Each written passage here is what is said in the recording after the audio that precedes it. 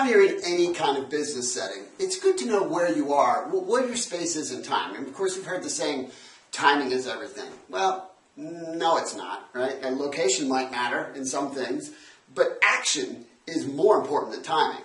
However, to have the right kind of timing is something that has a uniqueness to it, because this moment in time will never happen again. So be perfectly timed is a pretty cool thing. And I'm going to show you where Life Plus is relative to the world markets, etc. And don't worry, I am qualified to give this information. But this is really an important thing to recognize. So timing, this is a traditional timing curve. It's a growth curve. All industries go through this kind of curve. All companies that have any measure of success go through this kind of curve. So what does this curve really mean? Well, first let me just give you a couple little snippets. This part of the curve represents what's called the pioneering phase. This is kind of phase one in an industry, right? It takes a long time to pioneer ideas so that they are proven to have some level of credibility. People involved in the pioneering stage of an industry, it's really hard for them because everybody thinks they're stupid or crazy or both. And the ones that believe enough and endure enough, they're the ones that make an industry happen, like a Bill Gates kind of guy.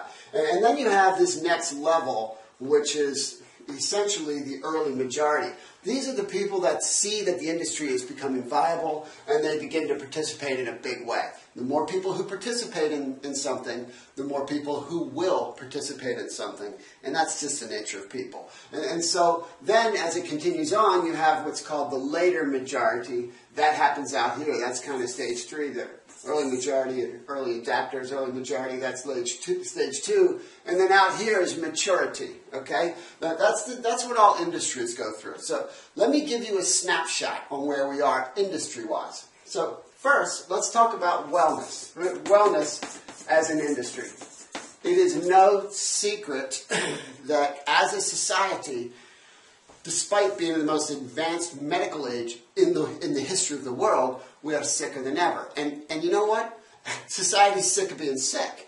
And so what's happening is people are recognizing that they have to take responsibility. And so the wellness movement is well upon us. Because there's a lot of people like me who are 50 plus that are walking around who look a lot different than other people who are 50. And the reason is simple. They've been doing the right things, taking the right kinds of products. So there's what's called self-evidency in the marketplace. So it's important to understand the wellness industry is right about here. Supplements, right? When I first started using supplements over 25 years ago, it's like, who uses vitamins, right? That's really the way it was, but not anymore.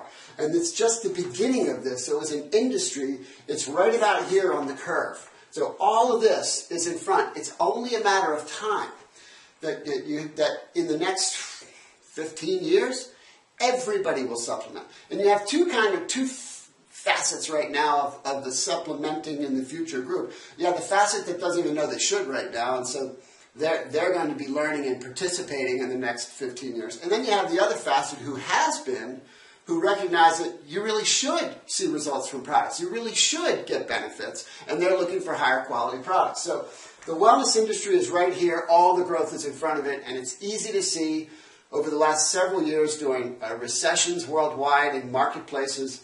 This industry has not recessed. It's continued to grow, and it's going to grow faster and faster and faster.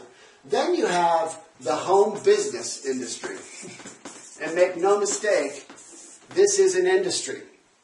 Let's face it, we're in a massive change. And the more there's technology, the faster change will happen. Heck, the fact that I can do this in my living room with a flip cam is an example of how fast technology is changing. I could have never done this even a few years ago, especially if you know how technical I am. I really never could have done this a few years ago. So what's happening is this cataclysmic change is making people recognize no company's going to take care of you. It's up to you to treat your house like an economy and to find ways to derive income streams to feed that economy. That's the bottom line. And home businesses are growing and growing and growing. And again, just like when I first started in a home business over 20 years ago, when people were like, what are you, some kind of idiot? And believe me, I got called a lot worse than that. But I kind of get to laugh now, if you know what I mean. But so what's happening now is more and more people have home businesses. And the home business industry is right here. So over the next 15, 20 years, everybody will have a home business. And let me tell you something. If people don't get a home business, they're not paying attention. Just the tax advantages of having a home business make you go, duh, I really should have one. So we're in this time when they're becoming more and more key to the economics of a marketplace in general. And so you sit here and think about these two things, the home business arena and wellness, and what Life Plus brings. You just can't find products better than ours. And we're allowing people to buy them direct, which makes it very simple to refer them. Business-wise, people can start a business that they can grow as big as they want with no investment. Nothing. No risk at all, and work it in their own time. That's what people need. They need fair, honest opportunities. So this is where we sit in these two major industries. And then where's Life Plus in this? Well, globally, we're right about here. We're right about here on the curve. We're still a little bit in pioneering in the U.S., and we're pioneering in every country we're in for the most part. There's a couple countries we've reached maybe the beginning of the early adapter phase. But we are early in our growth curve. We are a unique situation, as I'll talk about in the company segment. But you sit right here. This is being able to buy a McDonald's back in the 60s for $1,000. This is being able to buy IBM stock 50 years ago for $2. That's what you have. Now, you can't just buy a product and it will happen. Of course, you have to put in sweat equity. But it's pretty simple sweat equity. So for once in your life, right now, maybe you've had it before, but I know you have it now, you've got perfect timing to participate in something.